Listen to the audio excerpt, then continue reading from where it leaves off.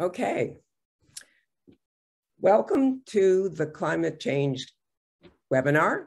We're going to be talking about climate change and the impact on women's mental health. This is the 5th webinar sponsored by the Women's Mental Health section of the World Federation for Mental Health.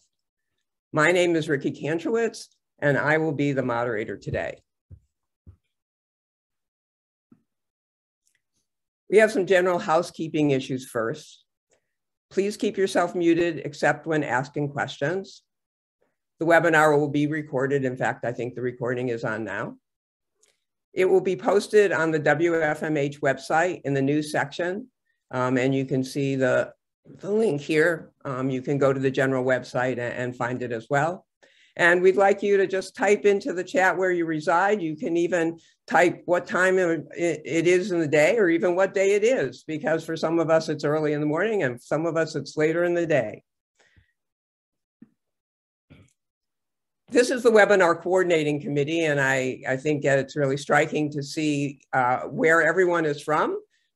Julie from Australia, Ingrid from South Africa, Nancy from the United States, Porsche from Singapore, Tracy from Canada, and myself from the United States. So in fact, we have quite a variety of folks here from around the world. Has Nancy been able to get in yet? Yes. Yes, I'm here. Hello. Great. Okay, so let me just review the agenda. And so Nancy Wallace, the chair of the Women's Mental Health section, will do some greetings. We will have 3 guest speakers and then a singer. There'll be a question and answer period, closing comments from Ingrid Daniels, the immediate past president of WFMH. The webinar will last 90 minutes. Okay, Nancy, go ahead. Let me stop my share. Yes, I just would like to welcome everybody to our Women's Mental Health section of the World Federation for Mental Health. This topic of climate and mental health is an extraordinarily important topic, and I'm so pleased that we are being able to present this program to everyone today. I want to thank the Women's Webinar Committee for putting together this terrific program. And I encourage those participants that have not considered joining World Federation for Mental Health and our women's section. We'll be providing information at the end of the program, and we hope that you'll all come to join us and participate in the wonderful work of promoting and prevention of mental health throughout the world, especially for women and girls. Thank you so much. Ricky? Okay, before I start our first introduction, I just want you to be sure to check the chat where we have people from Pakistan, Taiwan, India, South Africa, and it is quite an interesting list, quite an impressive list. So take a moment as I'm doing some introductions to look at that list. Okay, so let us begin. And we will start with Dr. Connie Gann, a planetary health researcher and lecturer at Griffith University Center for Environment and Population Health, based in Brisbane, Australia. Her research attempts to shift the current healthcare paradigm from sick care to preventive, focuses on practical strategy development, and commits to producing scholarship that promotes sustainability. In her role as a sustainability coordinator of the Health Promoting Hospital and Environmental Task Force and the Asia Pacific focal point of the Women Leaders for Planetary Health Network, she loves good conversations and leverages innovative ways to accelerate climate action to protect our health and the health of the planet. Okay, Connie. Thank you, Ricky. Can you hear me and see my slides okay? Yes. Thank you very much. So my first question, are you okay today? Or are you really okay? For the past 2 weeks, for the past month, or past 2 years, are you okay? So this is a charity, a national charity that are based in Australia. Sorry, I can't see not okay right now? Please take a deep breath while I sort this out. You can see I'm very super nervous and wait, stop sharing. Okay. Sorry.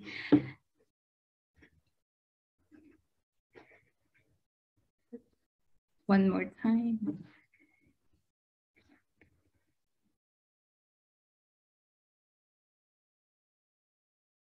Now it's okay. Thank you. So Are You Okay is a national suicide prevention charity that inspires and empowers everyone to have meaningful connection with people around them and start a conversation with those in their world who may be struggling with life. So today I would like to start a conversation. So how do you feel today? Is it sleepy, tired, anxiety, excited, angry, furious, or just meh, you know, or you're intrigued, you want to learn more or know more about, and how do you feel? So please put in the chat 1, 2, 3, 4, 5, or it's a combination of all mixed feelings right now. So I would like to also begin by acknowledging the traditional custodian of the land, pay my respect and gratitude to the past, present, and future. And I want to learn to restore care for our land and Mother Earth and the place we call home. So we knew that the mental health continuum is not an exact point. So we have a range from healthy coping until the mentally ill. How are you today? Are you excelling? Are you thriving? Are you just surviving or struggling, or you're in crisis? So we know that mood will go up and down sometimes from day by day or weeks by weeks or months by months. But it's different from climate change. Climate change is different from weather change. Climate change is a period of time that we observe different weather patterns that are making the world or other earth processes having some consequences in some of our life supporting system. So it's maybe there's a lot of research and evidence showing increasing impacts. It's just increased 0.5 degrees Celsius. We see more people or population that will be exposed to water scarcity, more extreme hot days, more intensified storms and different kinds of disasters. So climate change it's not just a distant polar bear issue. It's very close to us that we see every day. So today I just received a flood warning for the precipitations like rains happening these few days. And we just came out from a record-breaking floods in Brisbane. So floods or storms or severe kinds of extreme weather events, it's not just something that are far beyond that we can't imagine. It's already very tangible. And these are very worrying for us. So what is the consequences for health and what climate change impacts on mental health? So research has been identified some of the climate related causes, of course, increased frequency of severity of rains, hurricanes, floodings, and we can see more droughts and wildfire and extreme temperature that are more precedented, decrease of food and water security, and we see melting permafrost and sea level rise, and also this gradual warming of heat. And we also observe a lot of possible health effects due to these climate-related causes. Of course, PTSD, anxiety after the events, and also stress and the long whole list that are caused by climate-related disasters or events. But not all people are experiencing this impact equally. We have different pathways that are make people, certain groups of people are much more vulnerable. And some climate-sensitive health risks or health impacts are adding layer by layer up and make it health impact and health risks are more amplified. So there's the research saying that sometimes you don't need to experience a flood or a disaster. You have indirect impacts of exposure to climate hazards. So in 2017, this study is showing that psychological effects were highest among respondents directly affected by flooding, with PTSD being the most commonly reported impact, followed by anxiety and depression.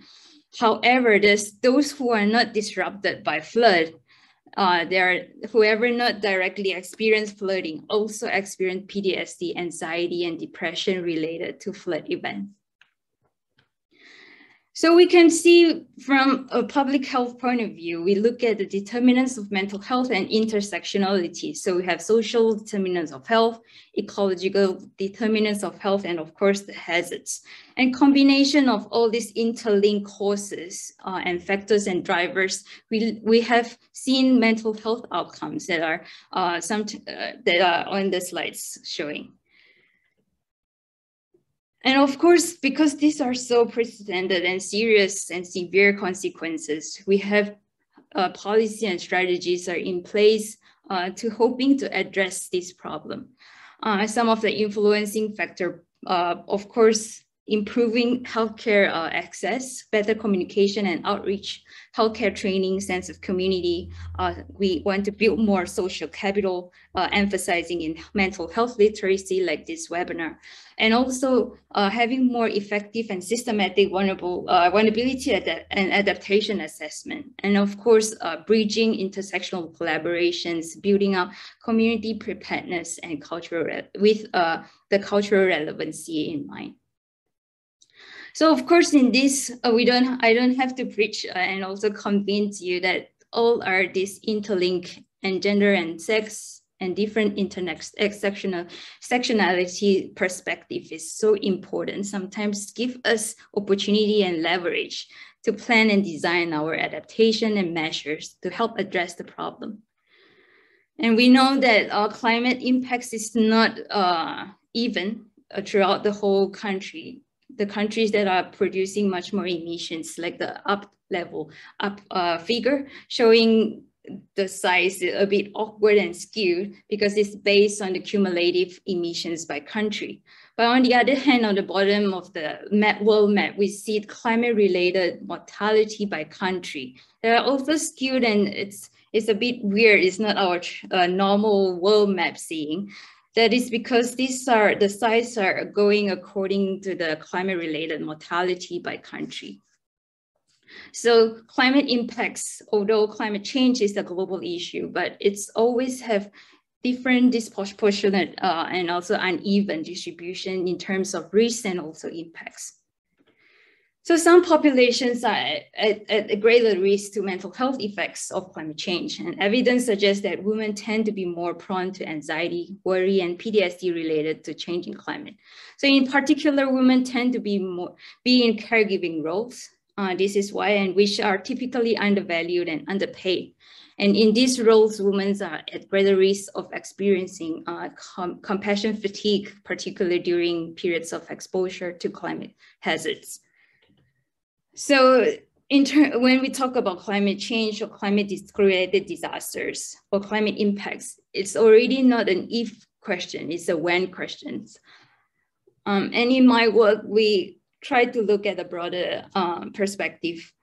So when a flower doesn't bloom, we fix the environment in which it grows, not the flower. So it's not just that person or that victim or the survivor itself that we want them to stand up. You are strong, you are tough. But how do we build a healthy and supportive infrastructure and community and also environment to support them? So I would like to propose also how we try and attempt to address this issue in 4 different perspectives. First, we try to reduce disparity and pay attention to populations of concern. So in my work with the WHO COBE and also collaboration with some countries, colleagues and scholars, we try to understand what are the health impacts of climate-related disaster and who are the vulnerable populations. What are the health impacts they are facing? So in terms of all the literature and telling us more than 10,000, including English and also the local language published literature showing us women, the underprivileged, elderly, people living with disability are the most vulnerable populations. And we also see some of the disasters are more researched than others. And we can also see some areas are also being reviewed that are more prone to climate-related disasters.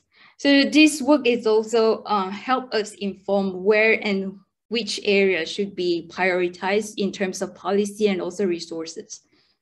In the past 2, maybe more years when the COVID started, we also look at in China, what are the gender impacts under this health emergency. It's not just the virus itself, the measures that are in place, the lockdown, the travel restrictions, the unemployment. So these types of indirect or direct impacts because of pandemic or disaster or climate-induced events, what are the gender impacts? So we are trying to set up a real-time monitoring system and or surveillance to help inform the policy and also strategy. So right now, these are still ongoing research that we want to learn from the NGO at the local level. How do they pivot themselves during this pandemic, especially when you have a lockdown? The violence against women or domestic violence, how would you try to also help, or some people would need help? How can we arrange shelter or refer some services for them? So for example, in Wuhan, one of the teachers was telling me that they have this virtual conversation with the parents, and they try to detect if the children are in harm, or the women or the mother at home are in harm, is at risk, and they can signal and call for help. So it's a lot of the pivoting and also the NGO trying creatively to help to address this problem. So number 2, we want to also try to access and expand community mental health infrastructure. So during a disaster, for example, a flood, a lot of NGO or government will just jump in and they will try to provide supplies like rice or cooking oil, or blankets. But a lot of time we overlook or we forgot the mental health infrastructures that are needed in place. So this is the case in Malaysia. We have a very serious flood in last end of December, early January. And this organization observed that it's very close to Chinese New Year, and a lot of the Chinese family, like Buddha statue and also our ancestor, are being worshipped at home. So during the flood, these are all being damaged.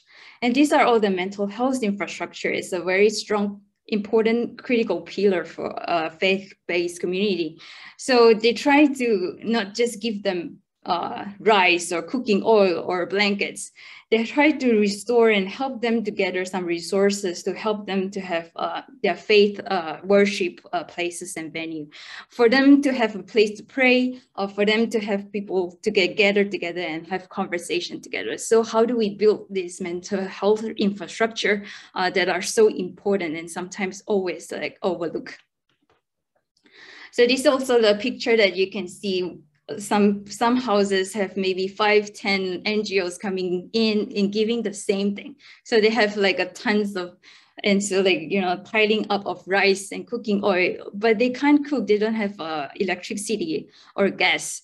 So what are the essential resources that are needed at that critical time? We really need to rethink of this. So this is also another piece of research that we look at also at national level. How are the policy being mapped in terms of climate-related disaster? We often see there are so limited or thin literature or policy in investing in mental health promotion or preventions. Often it's just suicide prevention. So it's not the prevention or the upstream level of mental health promotion.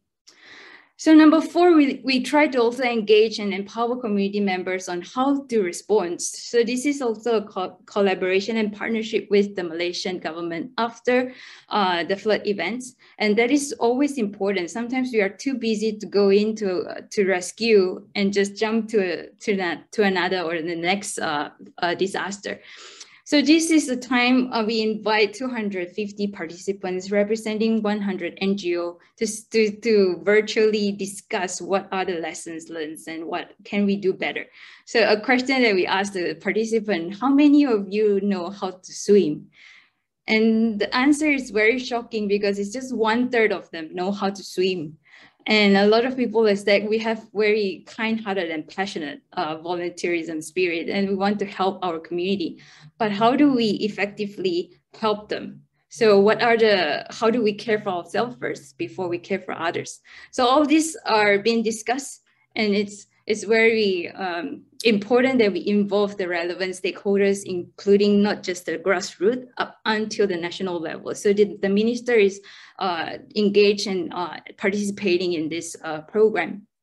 And also we have cross-cultural, cross-national lessons learned platform to empower community. And this also one very sweet, I think, example during the Brisbane flood.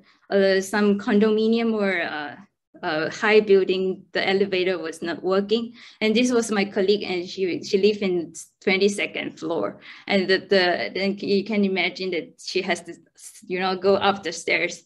And they have this stairs and angel to put chairs in each level and do some tiny little messages and say, life is tough, but so are you. And they have some food and dessert in some levels. And so these are, like, how do we make creative interventions? It's just listening and participating in meaningful and engaged conversation with each other. So ain't about how climate change hurts us or kills us. It's about what we do to each other. So this is the main message when we ask people, are you okay? We really want to make time for the person and think outside how our infrastructure and the surrounding environment support them. So it's my, I'm grateful and privileged to share the screen with all these amazing and so fantastic, wonderful people in this mental health promotions. And I thank you for your attention and welcome any questions and comments. Thank you so much. Thank you, Connie. And we will have questions at the end of all of our speakers, just so you'll know. Okay, and I'm just going to get up the slides for our next speaker who asked me to get them up. So let me do that.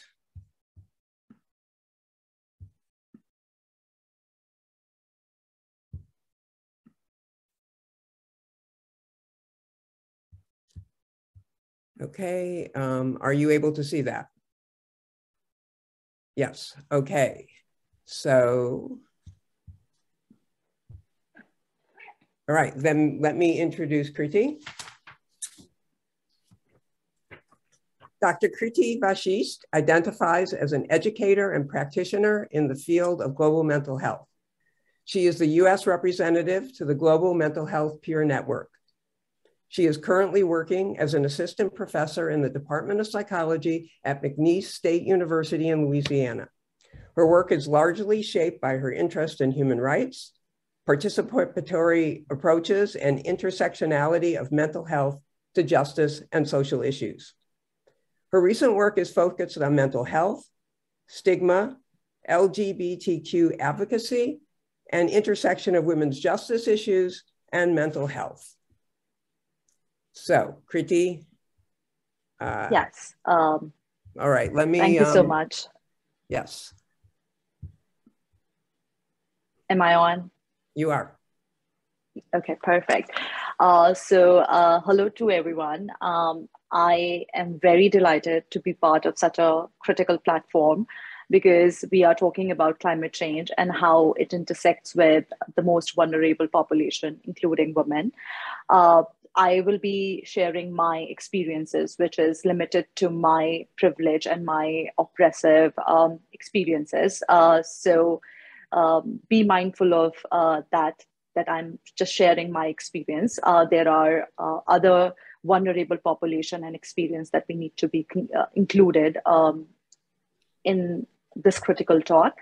Like Ricky mentioned, my name is Dr. Kriti Vashisht. I am a proud member of Global Mental Health Peer Network, who gives and provides space to people with lived experiences.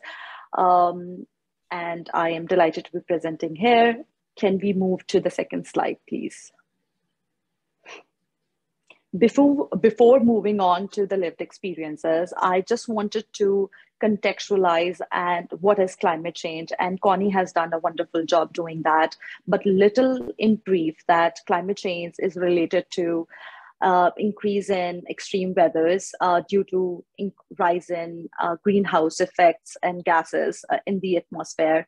These extreme weathers can be visible, for example, through extreme heat waves that's experienced in India and in the US both, and maybe in the entire country, hurricane storms, tornadoes, etc., flooding, water stress level, etc., and how these extreme weathers intersects with the social, cultural, and political issues, including gender issues, domestic violence, food security, mental health, and other physical effects is going to be my lived experience. I will be focusing more on air pollution and how that affects physical and mental health, and how hurricanes and industrial pollution results in mental health and physical health concern in Louisiana and in India.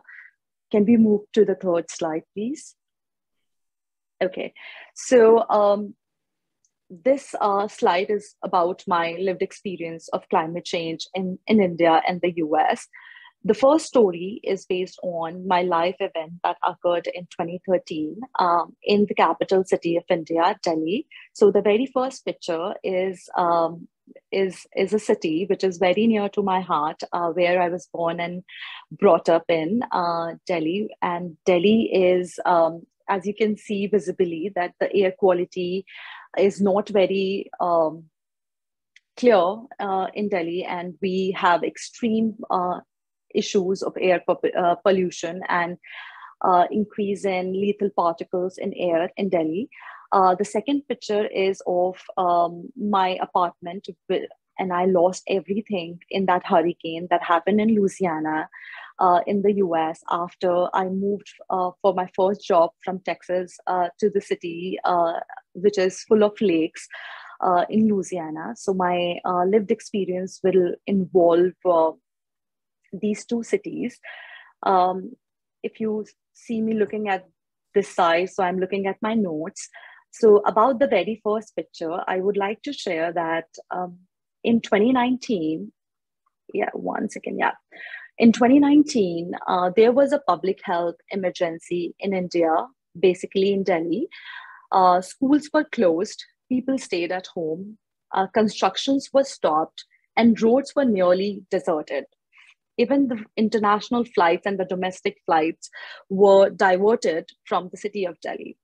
And the reason behind that was it was noticed and it was announced that there are some lethal particles present in the breathing air in Delhi, that no one can go out and breathe that air, because then there will be a risk of death and lung cancer and maybe having some other severe physical health concerns if you go out in Delhi. So that was the critical issue that we dealt with. Now the question arises, why there is so much of air pollution in Delhi? I think the major reason is urbanization. When you talk about urbanization and modernization, then there is a risk of overpopulation, overburden of resources, overusage of resources, usage of vehicles in the city, crop burning, cultural events like Diwali, a festival where we burst crackers, all resulted in severe air pollution in Delhi. And in the second picture, I will be talking about the hurricane, and I'll take that a little later. Can we move on to the next slide, please? Thank you. So why I talked about air pollution and Delhi, I will try to contextualize it. That air, it's not so climate change and air pollution is not limited to just a social and the political issue for me. It has been something that I have lived through. It was later in my life I realized that how climate change, air pollution intersected with my life. So I remember I was a young graduate, graduated from a master's degree in psychology, wanted to work in policy research. So I was given a task of designing a participatory survey to assess the health literacy related to tuberculosis in a rural area in India. So I remember making stick figures with cough, maybe vomiting blood out of them, using hankies and tissues to, cover them. And I was thinking, that was the first time I read about tuberculosis. And I was thinking that, why someone would go through such a severe symptom. What are the reasons behind that? So I remember Googling it, how you look for every information on Google. I remember Googling tuberculosis and the reasons behind that. And the first thing that I read was that how it is related to low socioeconomic background, and how if there is, less, if you are not getting proper nutrition food, how TB is something which is common in the rural and low socioeconomic background in India. So I thought to myself, okay, I belong to middle class family. I don't think that TB is something that will ever happen to my family, but poor and sad for families who struggle with it. After 1 month, when I was in a field work, on the same project, I got a call from my mother, and she told me that she was diagnosed with tuberculosis. And then I thought about that. To my knowledge, tuberculosis was something which could never happen to me or to my mother or to my family. How come my mother had that issue? And it was told to me that she's diabetic, she has low immune system, and that is why she got severe pneumonia, which got misdiagnosed, and now she is struggling with tuberculosis. So it was, which is tuberculosis, by the way, it's lung-related disease. So it was not only the physical ailment that impacted us as a family, but we all come from a very traditional family in India. So the role of my mother was to take care of every single chore in the household. So she used to make sure that she's cooking food for us, doing laundries for us, doing dishes for us, taking care of our basic necessities, so that we can go to work and maybe focus more on our physical and mental health, maybe join gym. My father was health freak and social bird. And I think my traditional role of my mother definitely gave him a little free spirit that he could enjoy those areas. But when she was diagnosed with tuberculosis, it was so natural that me being the second eldest woman in the family, that I had to take that role.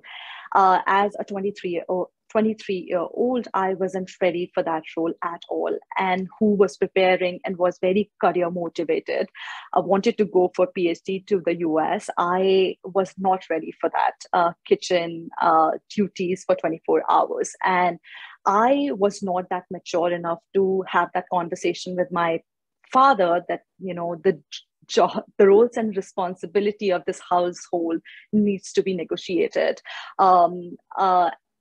And in the background, I was struggling with, my mother being severely ill, severely weak, and I had to cook food for her and taking care of herself. So the very first thing that I did as a woman was resigning from my job so that I can take care of my mother and take care of my career and focus more on maybe preparing for PhD and give time to my family.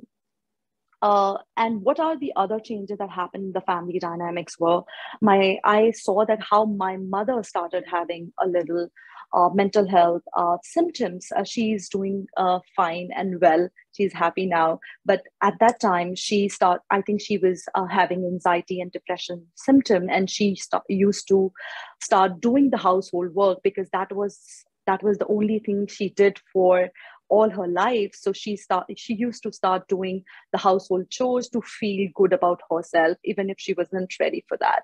So that was not very positive and very healthy for us as a family to see.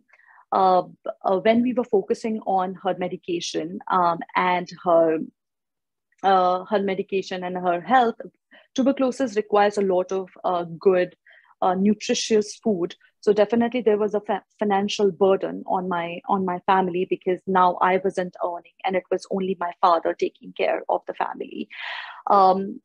Beside this, I talked about how mental health was a part of my daily struggle, and also my younger sister, because she was a high school student, and she was not sure how she can take care of me, my family, my mother and my father at that time. So definitely that had severe impact on her mental health as well. So after that struggle and how we revived as a family, we were supportive. We had our fair share of struggles during the tuberculosis and my mother physical health. What happened later on was I have realized that how my mother now have a long lasting impact on the cardiovascular and respiratory issues. She struggles with it. Now, when I have moved to the US and it's been 6 years, you would not even imagine that I never turn off my Wi-Fi. I never put my phone on silent, because I live in constant fear that I will get a call from my father that my mother is not feeling well. And COVID definitely added to that life story, because COVID was affecting people respiratory and lungs a lot. And my mother being severely ill, I was majorly concerned about her. Then I have talked about the mobility issue. As a family, when we realize that, it's the, the Delhi air is so polluted that, even if my mother is doing fine now, we have to make a move to a different city in India, but it's not easy.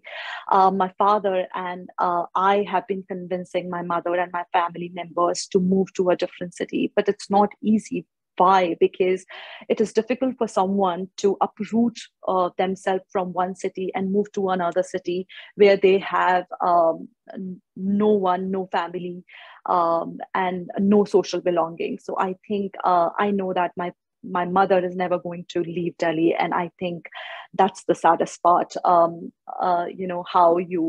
Because she always struggled with fear of losing the personal, social, and cultural connection. And definitely it's a financial burden on a daily basis. Why is that? Because in Indian currency, my family spent 6,000 to 10,000 rupees daily on a monthly basis for her medication. And this is a story of my mother, but that's the story of all the Delhiites who live in that toxic air on a daily basis. Can we move to the another slide? Okay, just trying to find my mouse. Here we go. Yeah. No problem. And then after my experience in nutshell in India related to Delhi and air pollution and my mother physical and mental health, I would like to move to the US experience. And I think my why climate change and intersectionality of social and cultural and political issues related to mental health is in my heart, and is my passion, because I have experienced that. As a doctoral candidate, as a doctoral student, I never explored the US a lot until I was going for the conferences, because the coursework was hectic, and financially also you do not have a lot of freedom to explore the US. So after getting a job in Louisiana, my first job, I was very excited to move to a new city and exploring the US, but to my surprise, I moved to Louisiana in January 2020, and then we got hit by COVID. And I was restricted to my new apartment. That was something that I was setting up. And then in August 2020, the city that I used to live in, Lake Charles, was hit by two hurricanes, Hurricane Laura and Hurricane Ida. And then I saw that how the reason behind climate change and the criticality of talking about climate change is important for people who are living in the climate change prone areas. So when Louisiana was hit by two hurricanes and Lake Charles was hit by two hurricanes, I lost almost every single item I bought to decorate my new house, and everything that even I bought from India. So that was definitely something which I wasn't ready for. That was definitely a huge financial burden, but it added to the mental health stress that I had struggled for 1 year because I was displaced. And US being a foreign country, I didn't know where to go to. I do not even have a family members in the US. So the only city that I could go to was the city where I did my PhD from, because that I was familiar with only that city. So I went there and lived with a friend for 6 months. Sharing the space with her wasn't the pleasant thing. On top of losing everything you owned, and then organizing your career as a woman as well. So that was my struggle with hurricane in Louisiana. And then I saw that I started looking and collecting stories related to that, how hurricane not only affected me. I was still a privileged person who was able to teach in the university and earn a decent amount of money to survive myself. But then there were people who lost their houses. There were people who did not have enough to survive themselves, who are still living and are homeless in Lake Charles because we did not get a lot of financial assistance from the government as well. Louisiana has a different historical history with the government in terms of financial aid. So that was something that I also noticed. And I noticed how if you are a woman who is struggling, who are pregnant or struggling with postpartum depression, how adding responsibility of getting the contractor to construct the house is still on after 2 years of being hit by Hurricane Laura and Ida.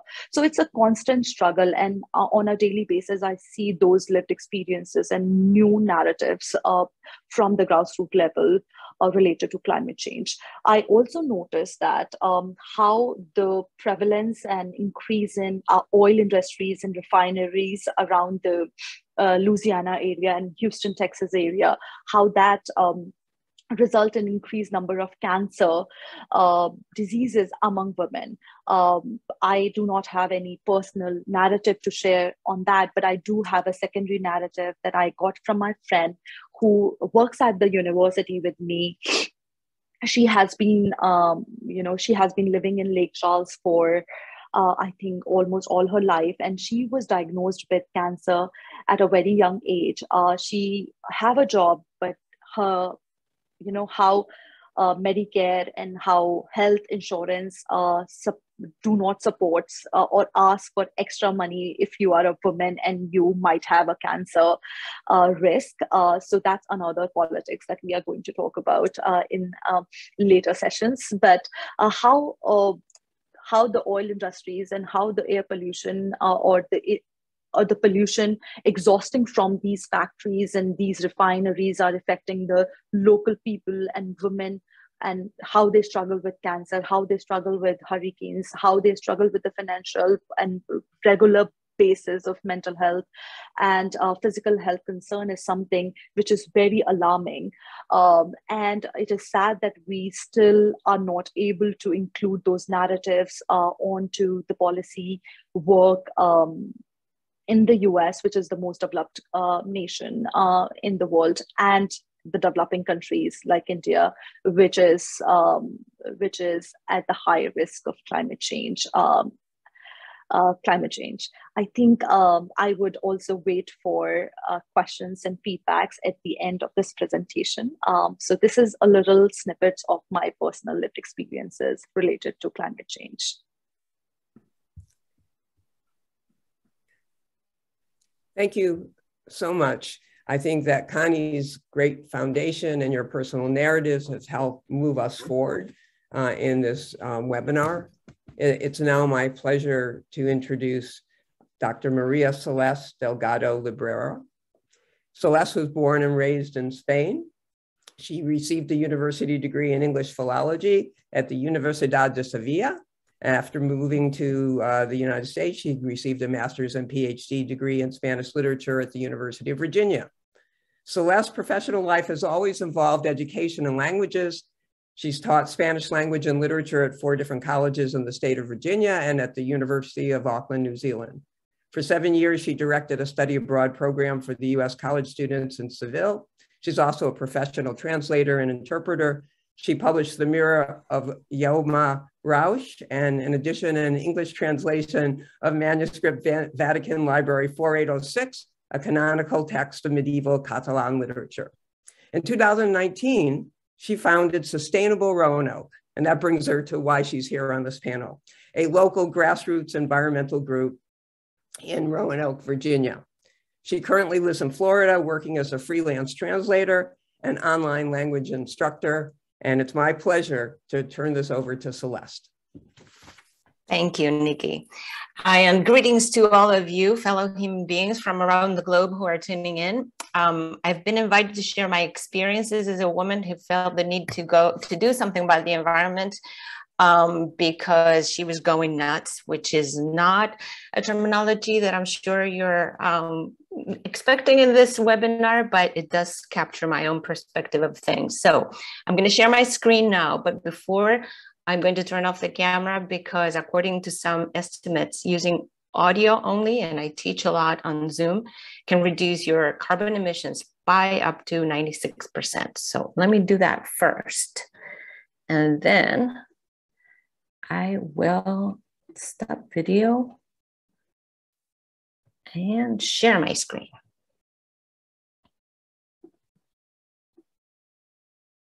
Can you see it? Great. Yes, we can. Thank you.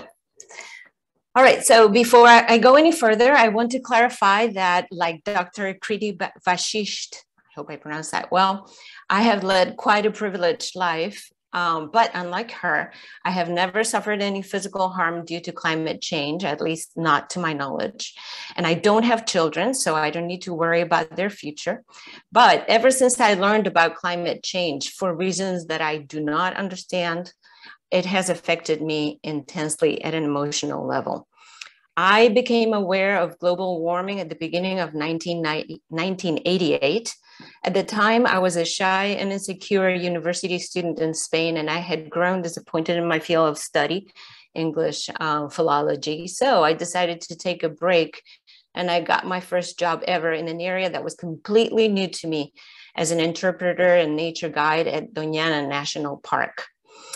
Doñana was and still is a very large natural preserve located at the southern Spanish coast that has a great variety of ecosystems and the greatest biodiversity in Europe. It is especially crucial to the approximately 6 million birds that migrate annually between Africa and Europe. Although it is protected in theory, it has always been under constant threat by agricultural and tourist development. Strawberries are big in that area, and they need to be in greenhouses. Mining pollution is also a problem, and lately, the fact that it's near what has been classified as a strategic gas storage site. So it was there during our training that at age 21, I'm the last person on the right, learning how to feel nature with other senses other than sight. So at age 21, I first heard about global warming and the loss of biodiversity that countries from what we now know as the global north were inflicting on the entire planet, and especially on poorer countries. I had never heard of it in school or in the news or in political speeches. And frankly, my initial reaction to this new knowledge was pretty much like Greta Thunberg's. How come people are not dropping everything they're doing right now and just putting their bodies on the line to demand change and to save future generations? Why isn't anyone else panicking? But unlike Greta, as you probably suspect, I didn't start a global movement. At first, I did try to tell people around me, my friends and my family, what I had just discovered. But no one seemed to share my sense of urgency. They would argue that if global change, global warming was really a problem, then it would be all over the news. That even if it was a problem, it couldn't be very big because they couldn't see its effects. And that even if it was a big problem for some people, it clearly didn't affect them. So it didn't clearly affect me. So why would I care? Well, I was sure that global warming was real and caused by the economic system based on extractive capitalism, of which I, and probably all of you, I am an active member. I was convinced that eventually it would affect all life on the planet, but I didn't have the knowledge or the skills to persuade anyone else, nor the power to change things. I was led by passion and fear. And all I managed to do when I brought up the topic was get angry, frustrated, alienated from those around me, and depressed. It just didn't go very well for me. So for most of the rest of the time, I mostly stopped trying to convince others. I did whatever I could with my own privilege to reduce my own impact. I got a hybrid car, drove as little as possible, reduced my personal consumption, composted, installed a solar system at home, recycled whatever could be recyclable. But I was aware that none of this made any significant difference because the problem is systemic, and therefore it required a systemic approach that no one who could do anything about it seemed to be interested in. For the next 2 decades, so I just watched in increasing horror how more and more parts of the world engaged more and more aggressively in a behavior that was going to lead to our common destruction. In 2018, after a period of much personal and professional change in our lives, my husband and I ended up in the city of Roanoke in rural central Virginia. My husband had taken a job at a college and I was unemployed with plenty of time to make myself very sick. And at that point, also the Trump administration was systematically undoing the minimal environmental protections that previous administrations had put in place. I was so concerned, not just about the environment, but also about my sanity, that just to get out of the house, I volunteered for a local candidate for Congress, a woman who ran on a pro-environmental platform. So I started knocking on doors and calling voters on the phone, which is something I never thought I would do in my entire life. I've always been very shy. But my candidate lost, as was expected in the conservative district that she was hoping to represent. However, unexpectedly, I won because I overcame my shyness. I learned to speak in a calm and reasoned and articulate manner about these issues. And I met dozens of people in my new city, and I found a new sense of purpose. Let me tell you a bit about Roanoke. Roanoke is located in the Blue Ridge Mountains of the eastern United States, and it promotes itself as a green city, something that got me really excited when we first moved there.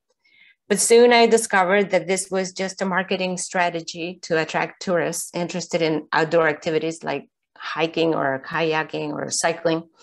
The city itself was just as bad as any other US city in terms of the environment.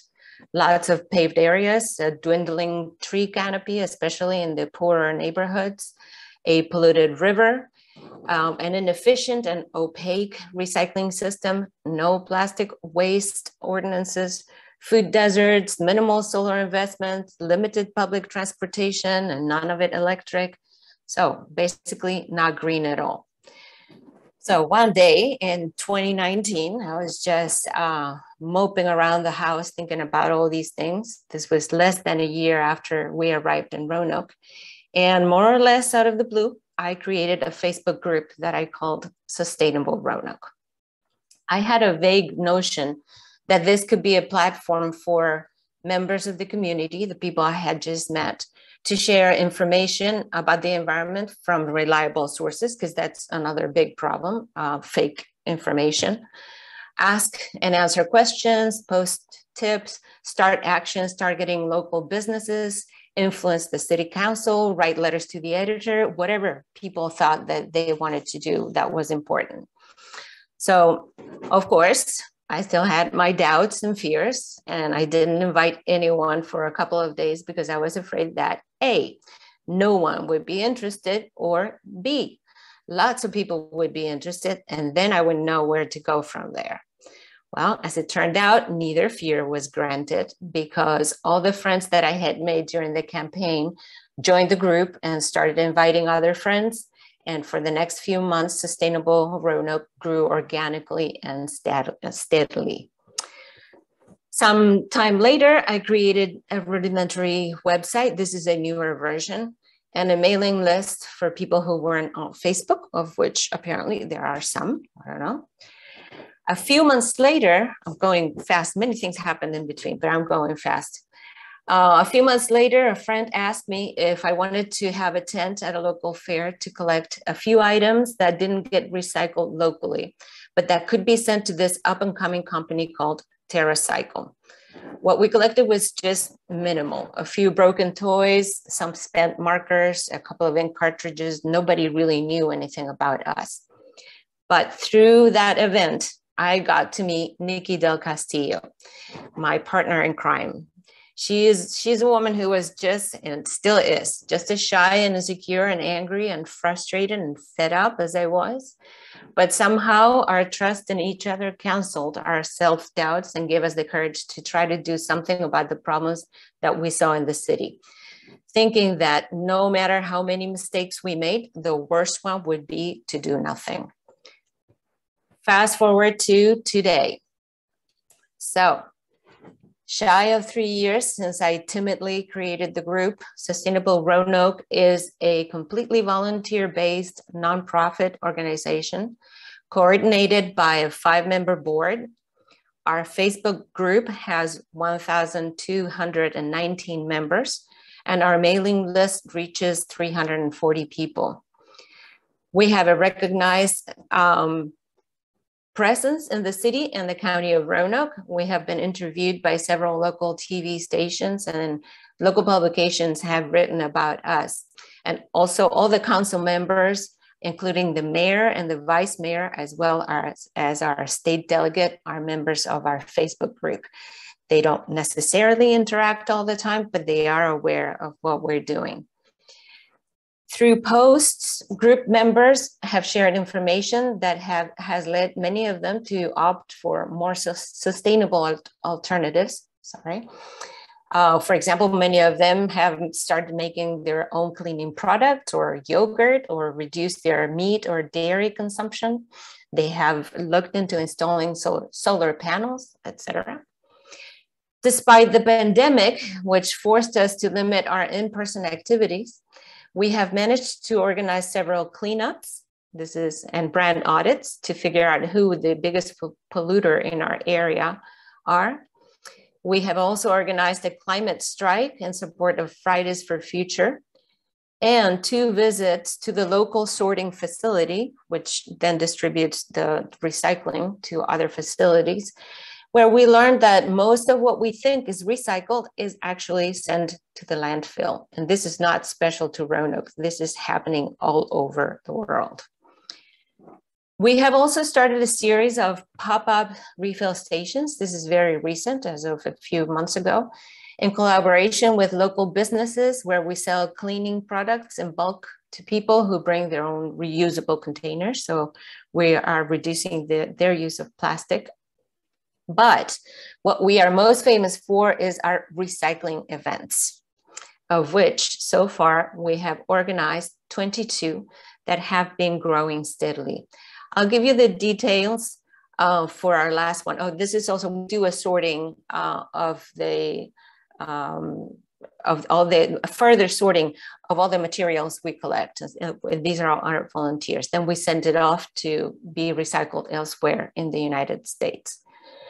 So I'll give you the details of our last one on March 19th as an example.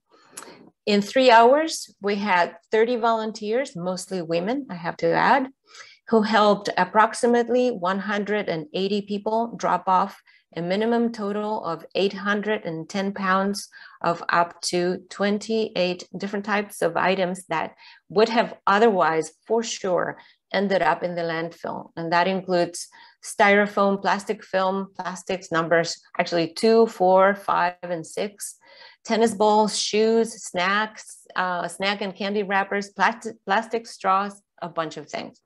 And we also collected $795 in donations. We are supported exclusively through donations. So this is a photo of the last event that I attended, because I then moved to Florida. After, as I said, after each recycling event, we do have these sorting parties, and we make sure that everything is categorized properly and sent off. And we pay for that with our donations.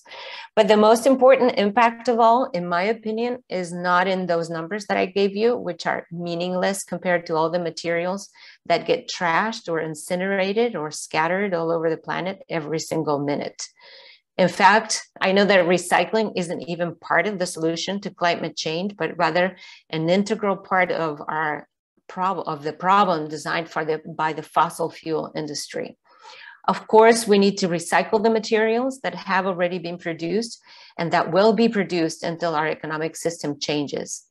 But recycling only lulls people into thinking that they have done enough, what they're doing enough, which doesn't stop them from doing what's truly necessary to have a viable future for all, which is stop generating waste.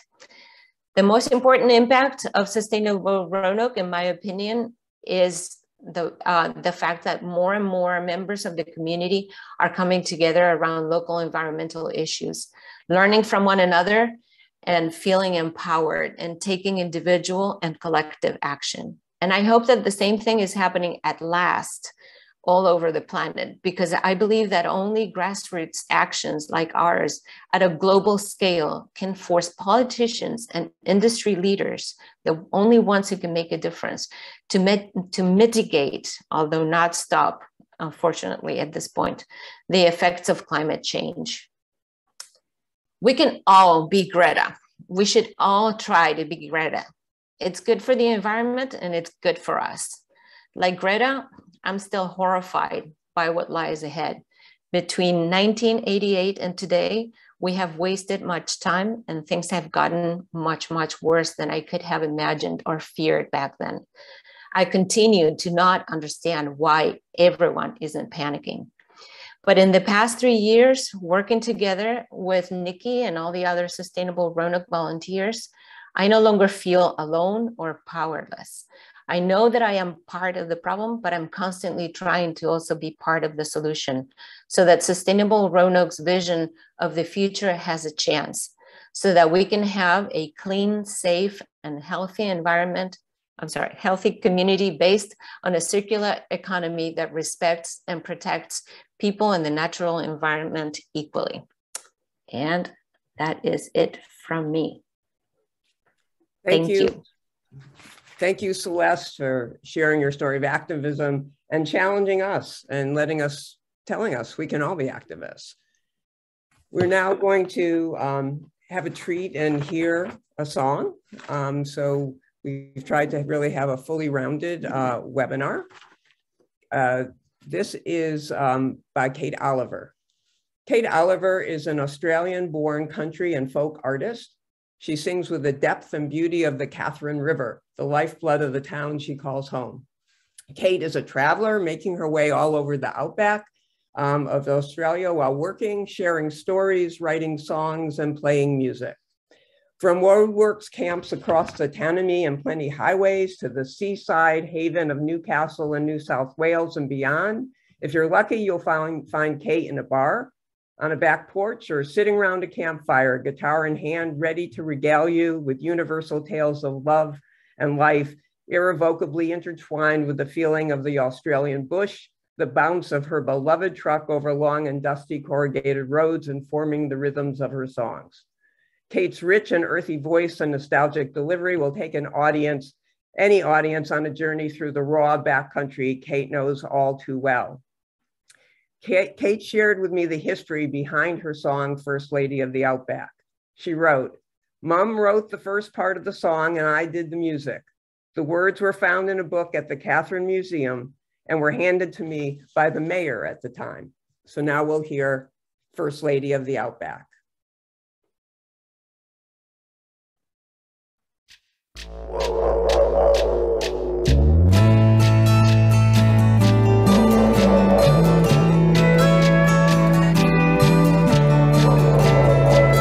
Have you ever been to Catherine? Discovered its many jewels? Have you ever been to Catherine, where the Catherine River she winds through? Or stood deep in Katakata caves, with crystals shimmering bright? Or boated the many gorges with their rocky-faced heights? It's where luscious green replaces red. It's where the ancient palm still grows. A little north of the turning point, the Catherine River flows.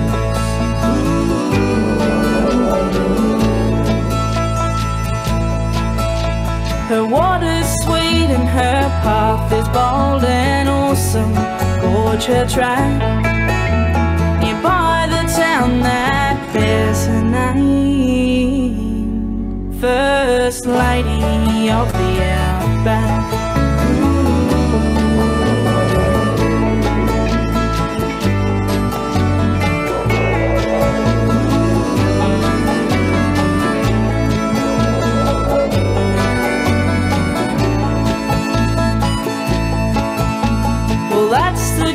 Of the territory, it's the great outback. There's no place more Australian. She'll keep you coming back. Her water's sweet and her path is bold and awesome. Gorge her track nearby the town that bears her name, First Lady of the Outback. First Lady of the Outback.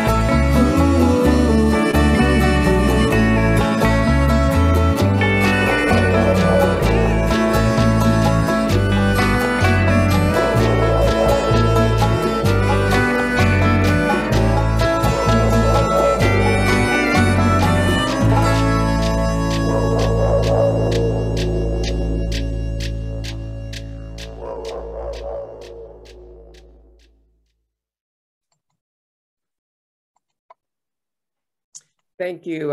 It's a powerful song with a very scary message at the end about environmental degradation that could be taking place. So thank you, Kate. I think that she said that she was going to try to join us. So thank you. We do have about 10 or 11 minutes for questions and answers before we have our wrap up. So I guess that I'm going to ask you, please, I don't know if anybody on the panel has comments or questions, but if anybody in the audience does, you can please write it in chat and I will ask the questions.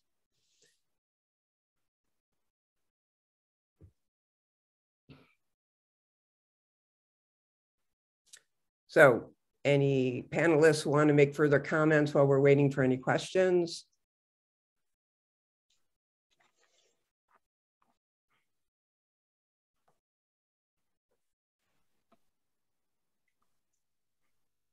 I can definitely share that how well organized it was. I really liked how you have collaborated with different speakers and how they are coming with their content. So I loved it. I hope to see more of these sort of events in the future. So thank you.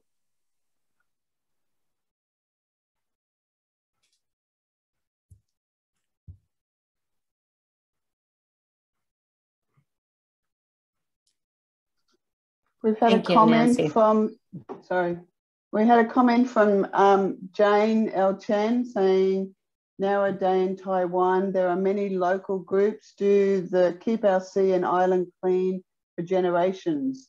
Many are women and community retirees. Thank you, Jane. I think Celeste, you were going to say something?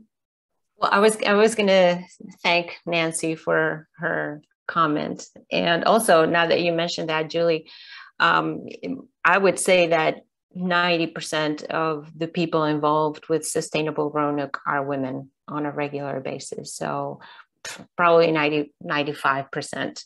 It's just unbelievable. Maybe that's the reason why we call Mother Earth. It's not Father Earth. Connie, can you speak a little bit more about the research that you're involved in and what you're working on now on this topic? Oh, thank you.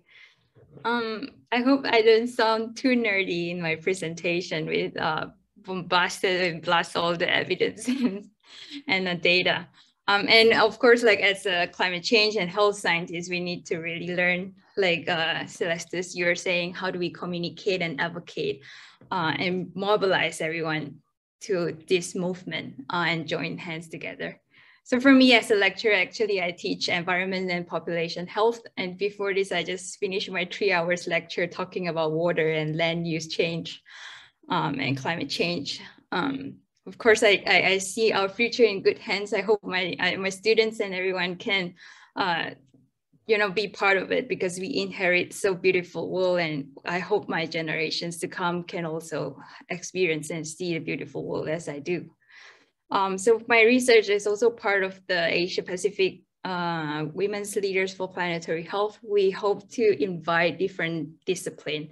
Like, this is a really good platform. We share the screens from different time zones and geographical regions. You have your own priority in terms of climate change.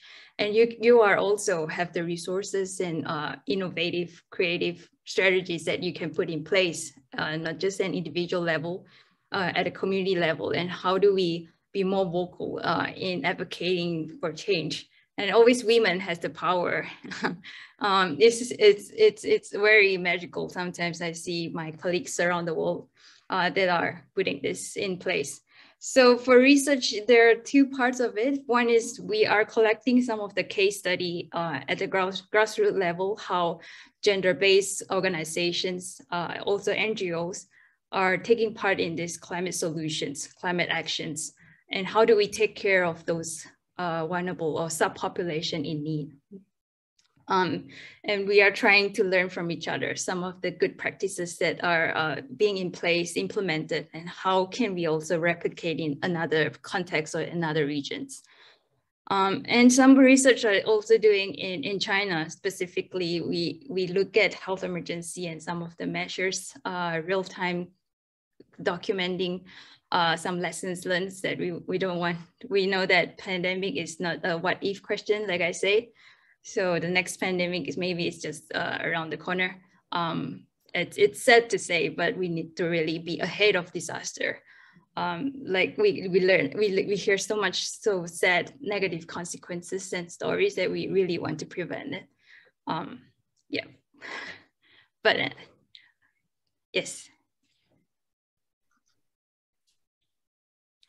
Well, certainly in Oceania region, climate change is having a detrimental effect on people living in island nations. And we're seeing a lot of impact of rising floodwaters, but also to, earthquakes and tsunamis and massive change for Oceania and its peoples.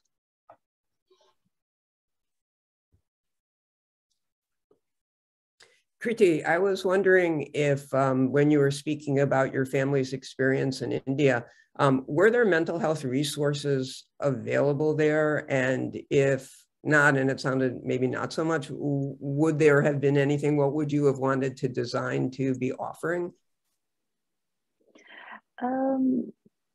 There are mental health services in India. However, the stigma, I think the more we are talking about mental health awareness, I think we need to start working on stigma and how the literacy works in mental health area, because people are not literate enough to even recognize that they have mental health issues.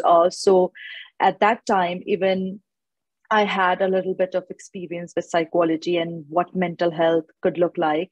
I did not reach out to anyone for that matter, for social support as well. So I think it's the help is available.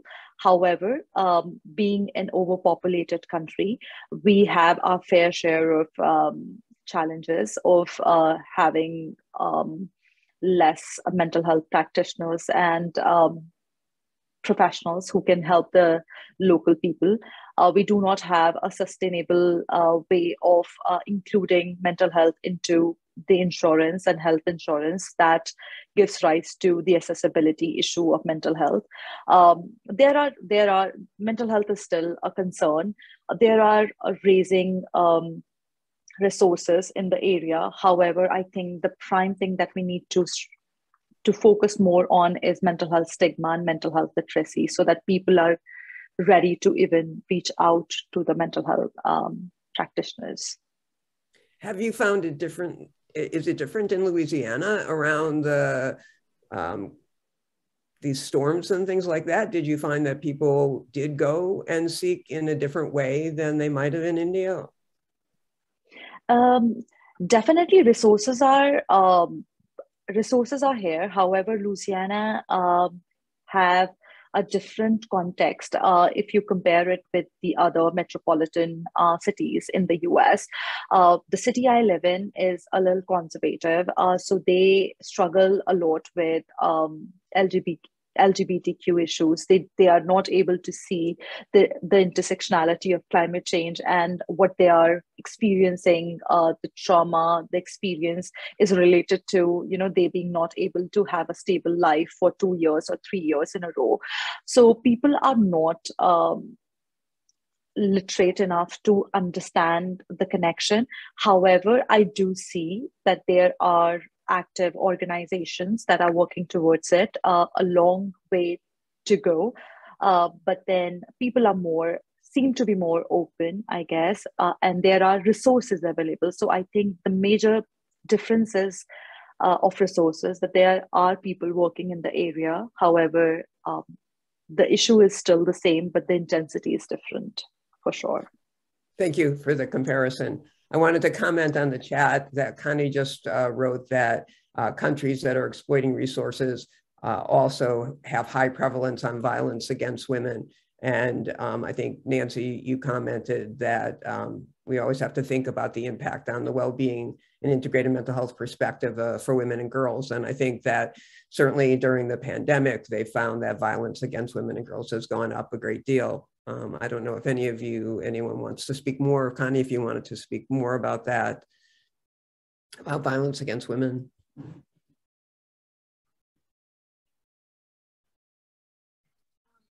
Yeah, so this is intertwined pandemics, right? Multiple pandemics that we are facing, not just climate change, then we have the COVID and also violence, domestic violence against women. So I think in some of the research that we've done in the past, during the pandemic, we see increased call for help, but the resources was just all focusing on COVID. But how do we change the response that we usually put in place for preventing domestic violence? And a lot of the time we are seeing we have the shelter, but the referral system or the reporting system is not there to help the victims or the person who are suffering that are going to get the help or access the help. So like Sarah was saying, how do we look at the systemic level of the infrastructures and the environment, that we need all levels of people involved, because every one of you are an entry point to solve the problem, a puzzle that we can just in solidarity to pick and put everything together. So yeah, we are still trying to and attempt to also learn from the grassroots how they deal with this problem. But certainly it's a really big issue right now. Okay, thank you. Is there, Celeste, did you want to speak to what you just wrote about, and then we'll wrap it up? Well, I just wanted to say that this Ukraine war is probably, we're all hearing about it. It's the latest war that has come up. And of course, it has affected Europe. And so we're going to hear about it all over the world, unlike all the wars that are going on everywhere. But I don't know if you have seen photos of or video of the men talking about this war, all these people that are trying to make, talk peace or whatever, Putin and Macron sitting really far apart. War is a man-made product, and its major casualties are always women and children, and it is a climate disaster as well. So I just don't even have the words, but we need to recognize that we need more women out there making decisions, because I think that women will bring an end to wars. Men don't have had many opportunities to end the continuous cycle of war, and they haven't done it. So I don't know how to do it, but that's our next frontier, I think.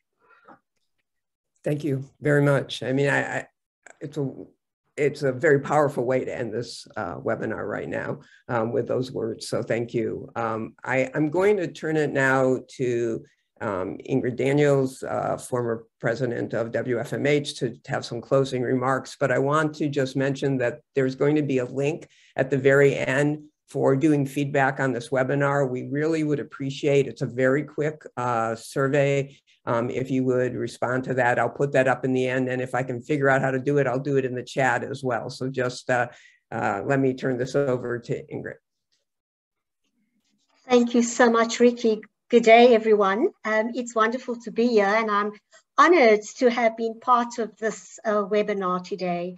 The presenters were just so spot on and eloquent in presenting to us the challenges that we face. Connie, you started off and your title was, "Are you okay living with climate change?"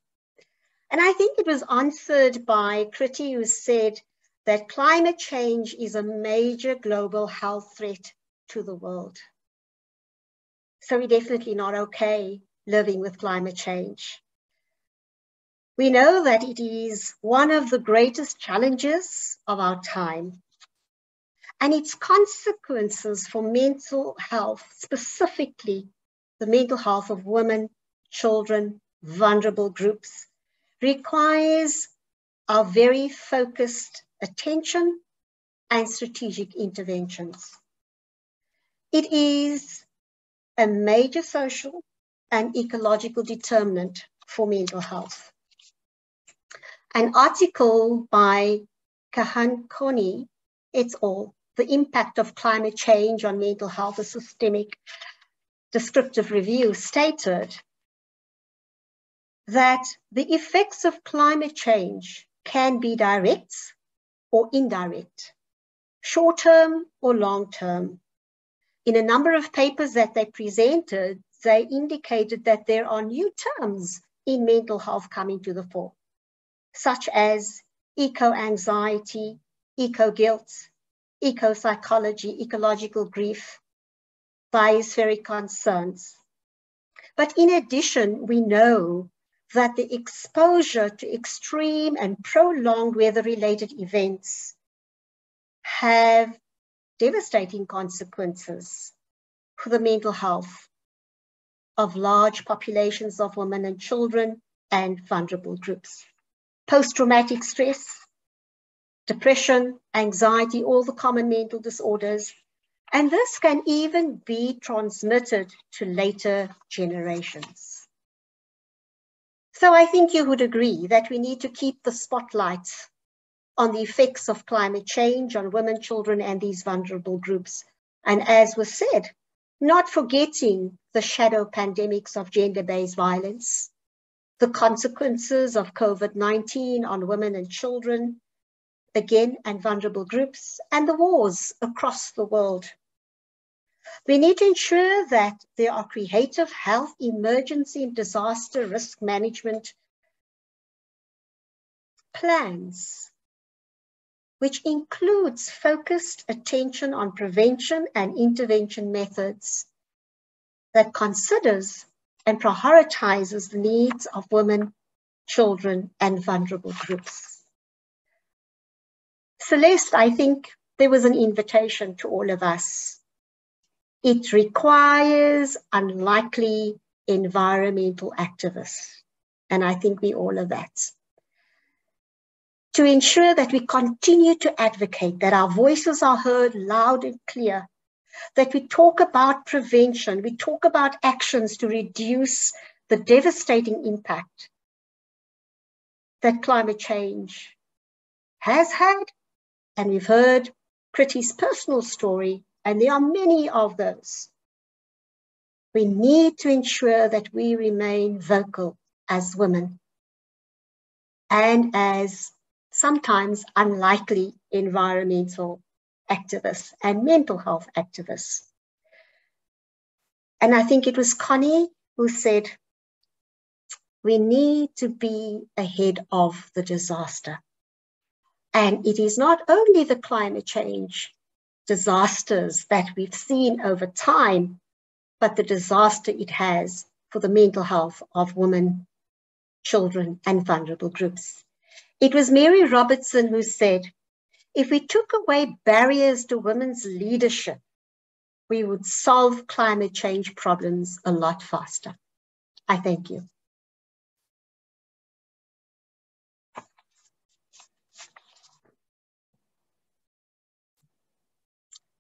Ricky, unmute.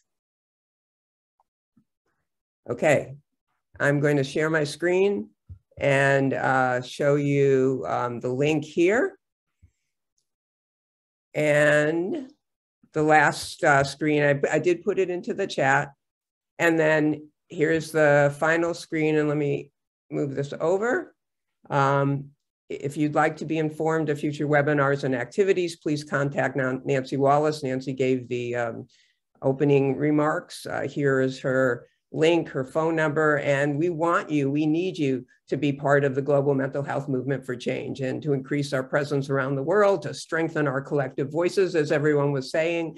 So become a member of WFMH. If you already are a member, figure out how to get more involved. If you're interested in the women's mental health section, you can let Nancy know that as well. But overall, I just want to thank everyone. I'm going to just go back and forth between, again, here's the link that's in the chat.